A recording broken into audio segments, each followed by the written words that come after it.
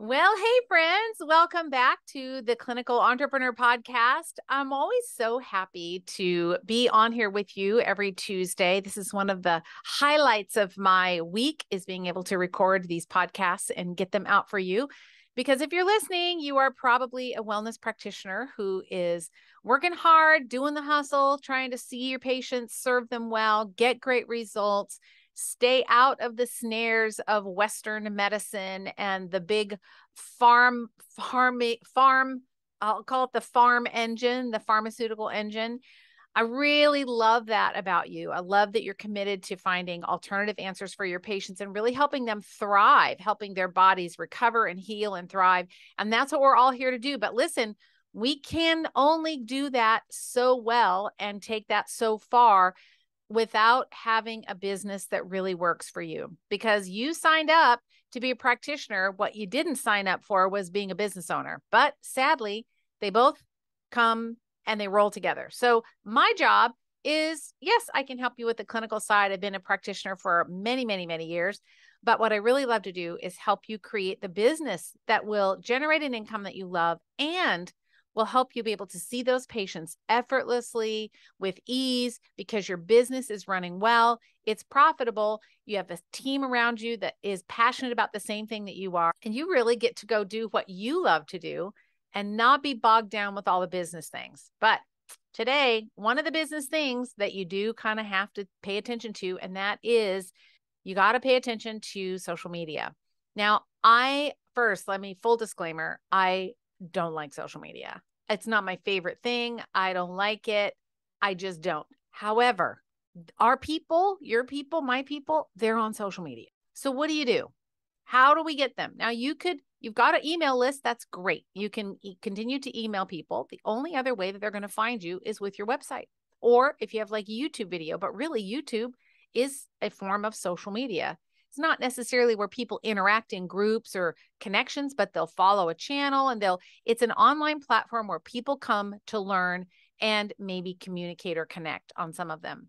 So regardless of where you're at on the spectrum, I think for most of us, social media is not going to go away. So today I want to talk to you about how much do you really share on social media as it has to do with your personal life. Now, next week on the podcast, so mark this on your calendar.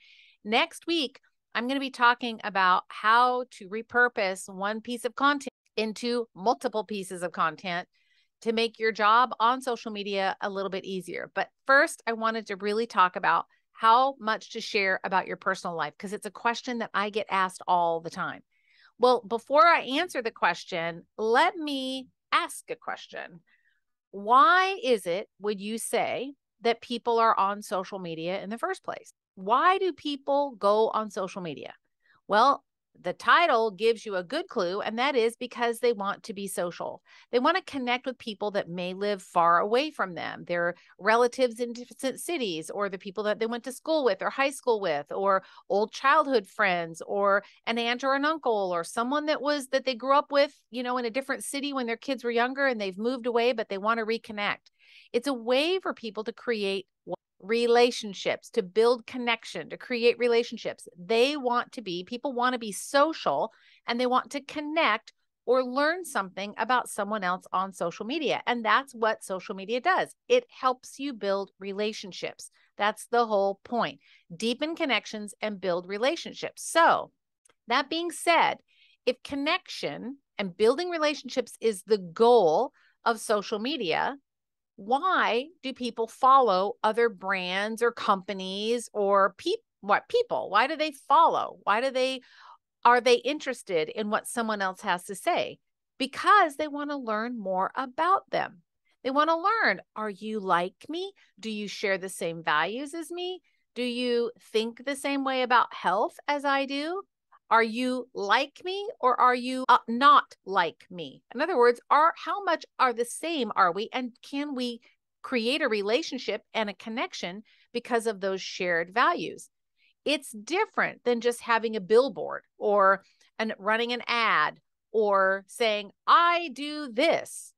That doesn't help anyone connect with you. What people want is to build connection. They want to connect with people in as much real time as social media allows, over real things, real problems. They want to solve real problems and do it in a really connected kind of way. And social media has really become that. So when used properly, I think it's a great tool to be able to show who you are to your patients. So I'm going to give you an example. Let's say you are a farmer and I'm sorry, back up. I got ahead of myself. Let's say you are looking for local grass-fed on the pasture eggs. You want good free range chickens that are out, they're pecking the bugs out of the grass. Somebody's very sustainable, treating their chickens really nicely, like not abusing them. They're not in cages. That's really important to you. And you're looking for a local person that does that. So, okay. So you're trying to find this local farmer. It's very important to you that they share the same objectives as you, right? You want to make sure that those eggs are really a certain way when you want the nice deep orange yolk. And you know that that's because those chickens are going to be on pasture raised, grass basically. So you start looking around and you find them, and there are people that say, we have the best eggs ever, or check out our eggs for the freshest tasting eggs, all natural. And we know what all natural means, right? Means nothing. Rubber is all natural, but we wouldn't eat it. So all natural needs nothing. You really want to know that these chickens spend time outdoors, that they're being taken care of, etc. So you finally find, after much searching, you finally find a farmer online, and you think, okay, this might be my guy. And you find him on social, and sure enough, you're going to start scrolling through their posts. This is just what we do. Or maybe on YouTube or maybe on Instagram, but you're going to find the farmer and you're going to start following them and looking at them on social before you ever make a purchase. You're probably going to be like looking, is this the person that I want to buy my eggs from? Why would you do that? Because you want to see them in action. How are they treating the chickens? What can you learn about them? How their farm is set up? Where do the chickens live? How often do they go out? How accessible is the outdoors? How do they move around on the grass if they do? You want to make sure that this farmer shares your same values. But here's the thing. The farmer, wisely so, begins to, on his social media page or Instagram, wherever he might be, he's talking about the eggs, but he's not talking about just that he has great, awesome eggs. He's talking about his family. He's talking about, gives the chickens their names. There's actually a guy online, by the way, that does this. Like all the chickens have names. He's talking about his chickens and how this one has had some problems, but really recovered. And, Henrietta the chicken or whatever. Like this farmer that you're following really loves his chickens. And you now all of a sudden go, oh, like I really love that. He shows the way that his kids are involved in the business, and he shows you how there's wheels on the bottom of the coops that they're moving around out on the grass, and then they let the chickens go in this nice fenced yard. And you start to kind of form an attachment to the farmer and his chickens because he's telling you the story about his life. He's telling you the story about his chickens and how he loves his chickens. He loves what he does. And now you go, yes, this is my guy. I want to buy my eggs from him. I'm sure they're going to be the best eggs ever. Now compare that whole story to you just seeing a post that says, best, freshest eggs ever right here. Click here to buy. You know nothing about that. Great eggs for sale. 10% off. Buy 3 dozen, get 1 dozen free, whatever it is. You know nothing about them. You aren't connected to them. You didn't get a little glimpse of the inside of their world as you did with this other farmer. So think about the things that your patients might want to see. Think about the things that you are interested in. What stories do you always watch? I know I have a few that come through in Instagram on my stories feed at the very top. And whenever they're there, I always click. Why do I click? It's because I care about the people and I'm really interested in what they're doing in their everyday life. And that's what stories are. They're the way for you to tell the story of your life, your day, your world, what you're doing, what you're up to. That's all. And that's what the farmer did. He might create a post that says, hey, I have the best eggs ever. But without the story, without the behind the scenes his post really doesn't mean anything. Doesn't attach my heart, doesn't draw my heart, doesn't make me want to buy eggs from him. So when you're on social, what reels do you watch? What person or persons catch your eye? What do you love, like listening to or finding out about? Or what types of posts? What are the posts that you love? Those are probably the ones that your patients are going to be drawn to too. And they're the ones, if you start paying attention, they're the ones that a little bit more behind the scenes. So stories about personal life. So here's a few things I want you to consider. Number one, avoid politics. Unless your brand, unless you as a practitioner, and I have to say I don't know of any, but unless you are, as a practitioner, very politically active in your community, people know you as being politically active, and you've already established yourself as a brand that way, that's fine. But in general, you're going to keep politics out of your business. You may, same thing for religion. I'm not saying don't share your faith, but I am saying if that is part of who you want and what you want your brand to be, that's fine. But when you start calling out people or making things wrong, you're going to alienate people unless that's really part of your brand. So if it's part of your brand, awesome. But if it's not, then fly under the radar on those two topics and don't bring them up if it's not already part of your brand. So really, when you share on social media, you want to just kind of share the story of your life and the things that you're passionate about. What are the highs and lows? Like, yeah, I didn't eat breakfast this morning, for instance. I didn't eat breakfast this morning, and I noticed that I was grumpy by the time lunchtime came around. Now, okay, pause right there. Maybe that's the story you're telling on social media. People who don't eat breakfast, or they go, oh yeah, that's me, and I'm always grumpy by lunchtime when I don't eat breakfast. Oh, he's just like me. You see, now we're starting to collect people around the values and the things, the failures or the missteps that we make, I'll say, and the people that are listening. This is the big idea. You want them to see your life and the realness of your life because they're going to see that their life has elements of that same thing, and it creates bonding and connection. So you might want to, give them a rundown of what you're going to do and then take a few videos of what you're going to do during the day and just upload them. Always turn the captions on, which I'll talk more about next week. But you always want to turn the captions on if you're doing like a reel or something like that. But don't recap what you did yesterday. People want to see you in real life, real time. You want to think of it like if you're having a conversation with your BFF, but maybe not all the details. But, generally speaking, it's very casual. It's very comfortable. Kind of like I'm talking to you here. I'm just having a very simple, authentic conversation with you, even though it's over a podcast or this is a video that's on YouTube as well, but I'm just having a conversation with you. What you want to do when you share your personal life, you kind of want to create a reality TV show of your life sans the bedroom, right? We don't want to get into that, but you want to just create that TV show that allows them to see your life as it's happening in real time. Now, someone that I know, an influencer in the social media world, he says, create CMC.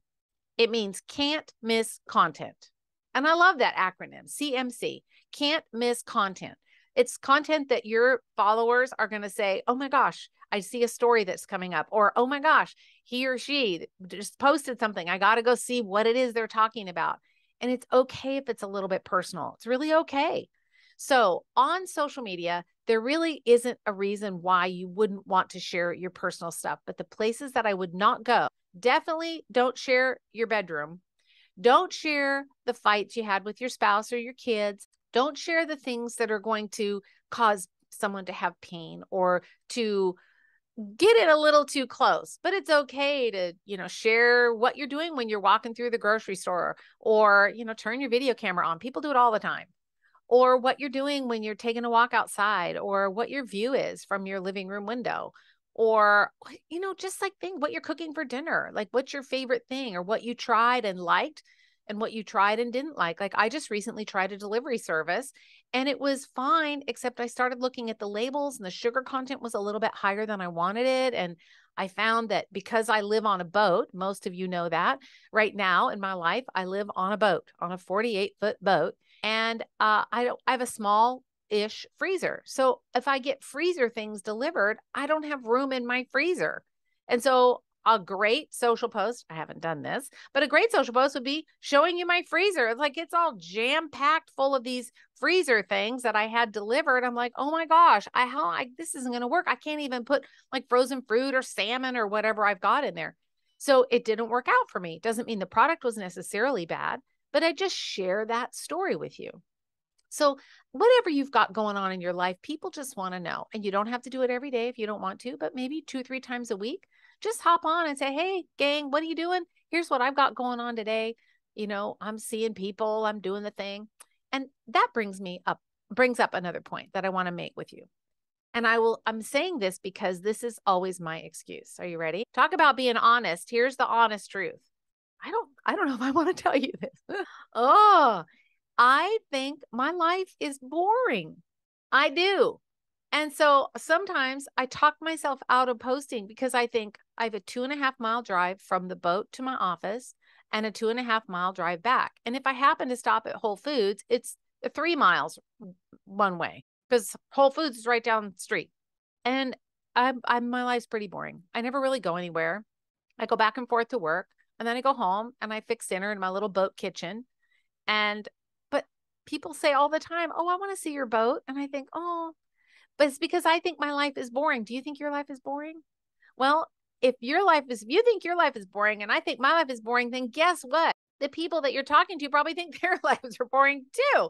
So share your boring life and just say so. Like, my life is boring. Here I am going back and forth to work. So when I share that with you and you think, oh, my life is boring too, that automatically then just creates that connection. And that's really what we want. We just remember, we're back to what is social media? It's a place where we build relationship and we build connection. So be willing to document your boring self. All right. I'm speaking to me here. Be willing to document your boring self, your boring life, and share the things that people can learn from. And then whenever you can, turn it into a teaching moment. Like for me, the food delivery service was a good moment for me because I should have looked at the labels before I ordered. I thought that it was healthier than it was. And then I have a freezer full of it that's overcrowding my little freezer. And then I'm looking at the labels thinking, oh, I can't do this. And I'll eat the food, but I'm very cognizant that it's probably not going to be my best style or my best choice for me anyway. But people want to know. Aren't you curious about what it is? Maybe I'll post it on social. I don't want to rat out the company because I think they're a good company, but it just wasn't right for me for a couple reasons. But I'll do a post on it. Here you go. You watch. It'll come. Anyway, so there you go. That's my tips. Don't be afraid to share your personal life. Just avoid politics and religion if it's not already part of your brand. Don't let them in your bedroom. And don't be afraid if your life is boring, because somebody else probably feels like they have a really boring life too. And that just makes you more relatable. Talk about how you choose your eggs. Like, do a video in the store about how you choose eggs. Do a video about how you choose cheese in the store. Like, I have a certain brand of cheese that I love. And I talk about it with patients all the time. Like, this is the cheese that I like. Talk about why olives are so good for you. The fat that's in olives and why those would be really healthy for you. Maybe take a video of the olive oil section, which ones and how to test whether it's a good olive oil. Like, that's the stuff, the real life stuff that people just want to connect with you about. And you say, this is the one that I like, but I think I'm going to try this one next time. And I'll let you know how it goes. They just want to take a peek behind the curtain. They want to see the wizard behind the curtain, right? Not just Oz. They want to see the wizard behind the curtain, the little man who really does all the work. And that's you in your real life. So that's it this week. Thanks, friend, for hanging out with me. Again, this is the Clinical Entrepreneur Podcast. If you want more tips on how to grow a thriving, successful, and profitable wellness practice, go to rondanelson.com/join, get on my list, and I will keep sending things to you to help you be as successful as you possibly can be so that you can serve more people, because that's why we're here. Is people need us more than ever before. And collectively, as a community of wellness practitioners, the more that we can assemble and collect and impact people's lives and get them out of Western medicine, generally the conventional Western medicine model, and out of the pharmaceutical conglomerate, we'll call it, the healthier they're going to be and the happier you and I are going to be, because we've been able to impact their lives. So join me, rondanelson.com/join. Get on my list. Otherwise, see you next week on the Clinical Entrepreneur Podcast.